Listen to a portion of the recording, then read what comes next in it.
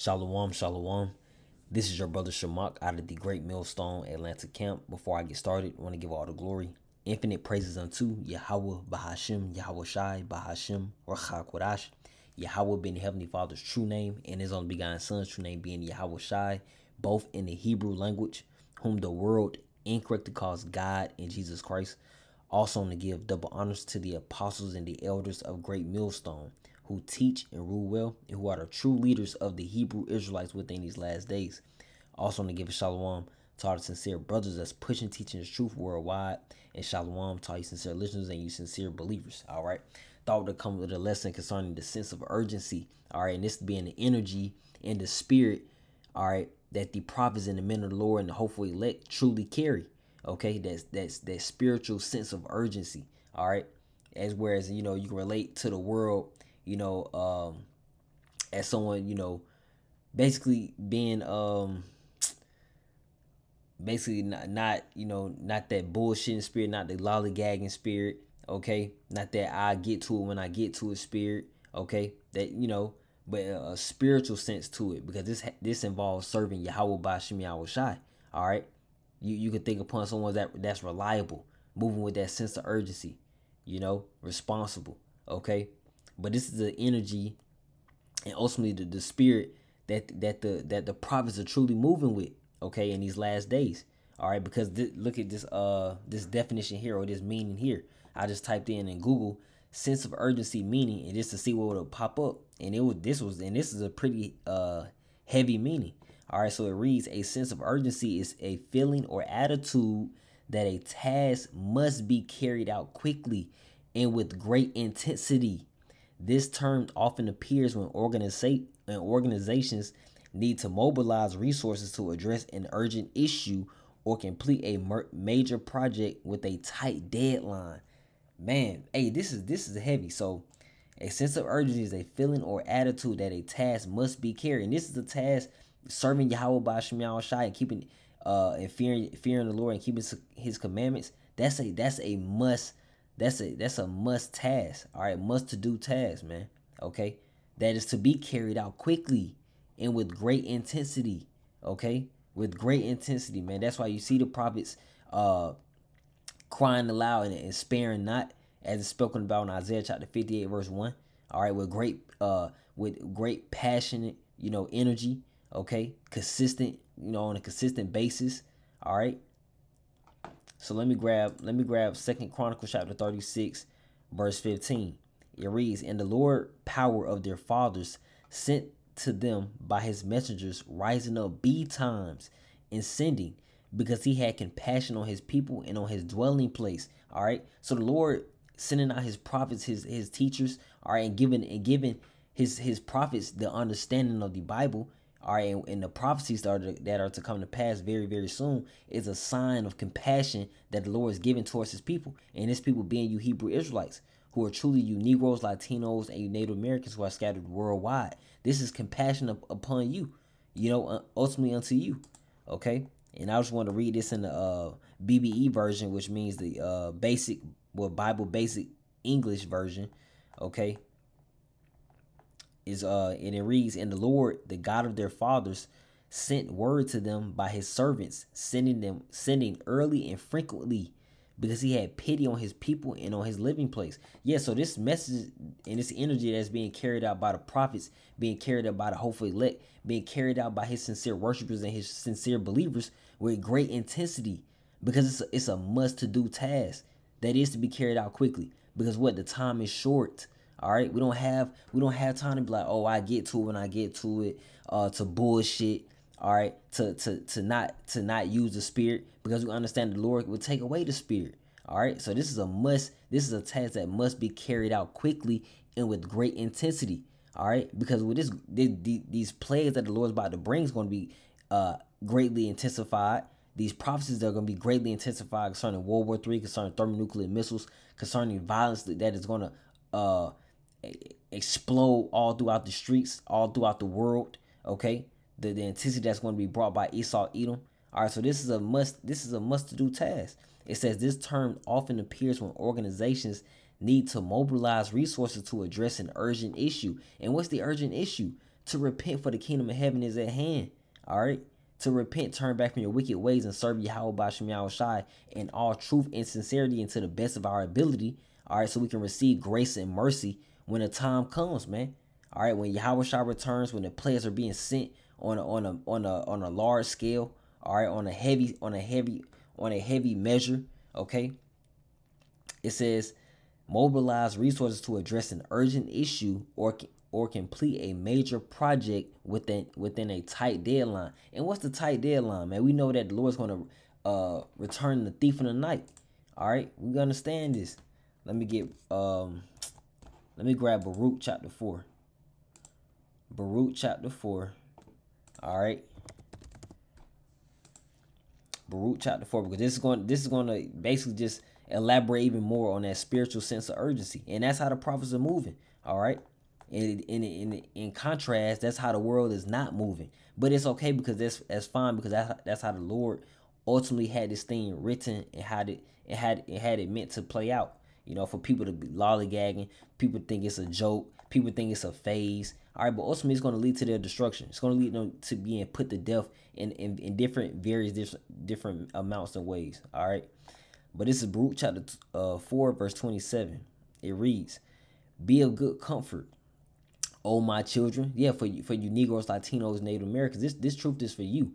All right, and cry unto the Most High, for ye shall be remembered of Him that brought these things upon you. See, this is comforting. We know that the power that we serve is ultimately in control of all these things that are taking place on the earth. All right, these other religions can't say the same. All right, verse 28. "For as it was your mind to go astray from the Most High," and we did, through our wickedness, being disobedient, wanting to serve other gods, wanting to follow after these heathen nations. All right, wanted to be like them. All right, so we went astray from serving our power, and He allowed that to take place. All right, it says, "So being returned, seek Him 10 times more." That goes back to that great intensity that must be carried out quickly. This task must be carried out quickly, man. We're seeking the Lord 10 times more. We understand that we're not in our rest. We're not in the kingdom of heaven. All right, we're not saved right now. For you Christians, for you pastors teaching these Christians, these sleep, all right, Christians that they're saved after you just dump them in some water and bring them right back up. All right, now baptism is in the scriptures. This is a side note. All right, but it's through the cleansing of the word as of now. All right, but we are not saved, man. That's why we're seeking the Lord 10 times more. Okay, and that's why let me get Isaiah chapter 55. Isaiah 55 and 6. All right, this shows you these are the scriptures to show you that there's a spiritual sense of urgency that must be carried out in these last days. All right, and without it, you will be left out there. You'll be clueless. You'll be confused. All right, it's ultimately going to lead you to being idle, distracted. Okay, this is Isaiah chapter 55 verse 6. It says, "Seek ye the Lord while He may be found. Call ye upon Him while He is near." All right, so yeah, find the Lord while you can. Find the answers. Find the truth, all right, of the Bible, why it may be found, why it's being taught, why it's being pushed all throughout the internet, all right, all throughout the earth. Okay, and find the Lord, man. Find the faith in Yahweh Bashem Yahushai and retain and sustain it, maintain it until the end. All right. Let me also grab Romans chapter 13. These are classic scriptures. These are scriptures that are usually brought out on the highways and byways, on the streets by the Hebrew Israelites, by the prophets. Okay, this is Romans chapter 13 verse 11. "And that knowing the time, that now it is high time to wake out of sleep, for now is our salvation nearer than when we believed." All right, that's a spiritual, that's a sense of urgency, man. This is a feeling or attitude that a task must be carried out quickly with great intensity. That's Romans 13:11, man. That now it is high time to wake out of sleep. Yeah, come out of those distractions, come out of those old wicked ways. All right, it says, "For now our salvation," with salvation going to deliverance, being delivered by the angels in Yahushai on those chariots, which the world would call UFOs. All right, these times are closer than what me and you believe, man. Things may seem like, oh, that'll happen in 5 years. Then what if it happened next year, man? We don't know. The scriptures speak about that. We know not the day or hour when our Lord returneth, man.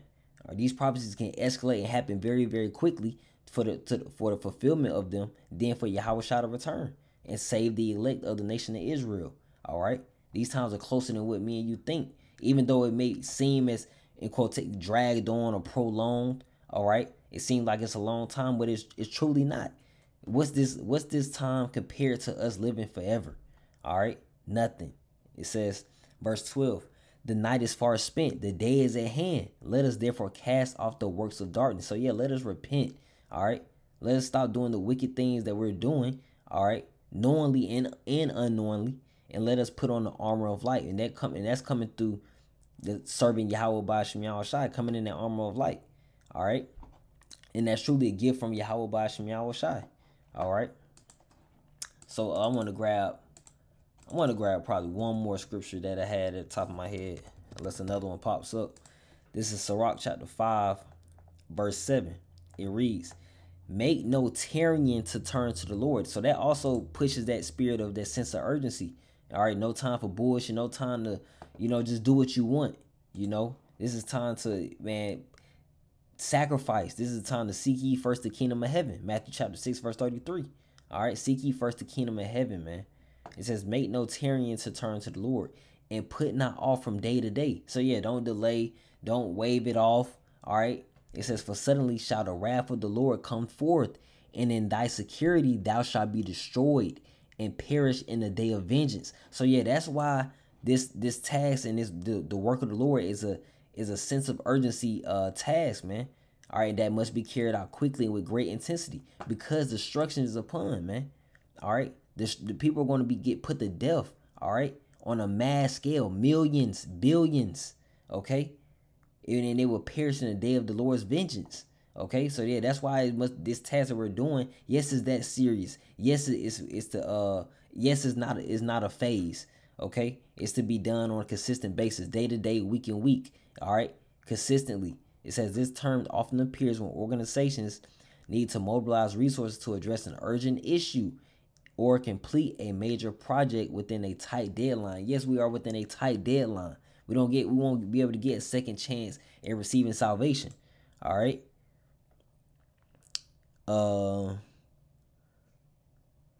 Yeah, that's the point. That's the point. It says improving problem. It says strong allows you to identify potential issues quickly, giving you more time to develop issues. Yeah, the point. This is the point. All right, and the scriptures back up, moving with that spirit, that sense of urgency, that truly this is the energy and the spirit that the prophets and the hopefully elect carry, man. Moving with that sense of urgency, attending camp consistently, attending class consistently, all right, being charitable within the ministry of Yahweh Shai consistently, tithing consistently, doing these things that are faith-based consistently, all right, and it's going to be rewarded by the Lord, all right. So let me grab Hebrews chapter 6, which is comforting. All right, so this Hebrews chapter 6, verse 9. It says, better things for you. All right, but beloved, we are persuaded better things of you, and things that accompany salvation. That's what makes this thing an urgent issue. All right, because this thing brings upon the things that the prophets in the Hebrew Israelites speak about. All right, have to do with your salvation, have to do with your deliverance. All right, have to do with saving your life.